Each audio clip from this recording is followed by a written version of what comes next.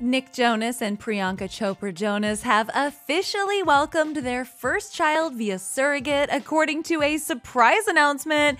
And I think we speak for everyone when we say we are shook. Had no idea this one was coming. Priyanka and Nick sent fans reeling when they revealed today that they have quietly and secretly become parents in a surprise announcement posted to social media. Nick and Priyanka posted matching statements to their Instagram pages reading, "We are overjoyed to confirm that we have welcomed a baby via surrogate." Yeah, we just did not have this one on our 2022 bingo cards. Way to keep it under wraps, guys. The couple also added, "We respectfully ask for privacy during this special time as we focus on our family. Thank you so much," followed by a red heart emoji. According to TMZ, sources with direct knowledge revealed to the outlet that the couple welcomed a baby girl and that she was born January 15th, but Nick and Priyanka have yet to confirm details at the time of this reporting. Their newborn joins a trio of cousins to play with, including Kevin's daughters, Valentina and Alina Rose,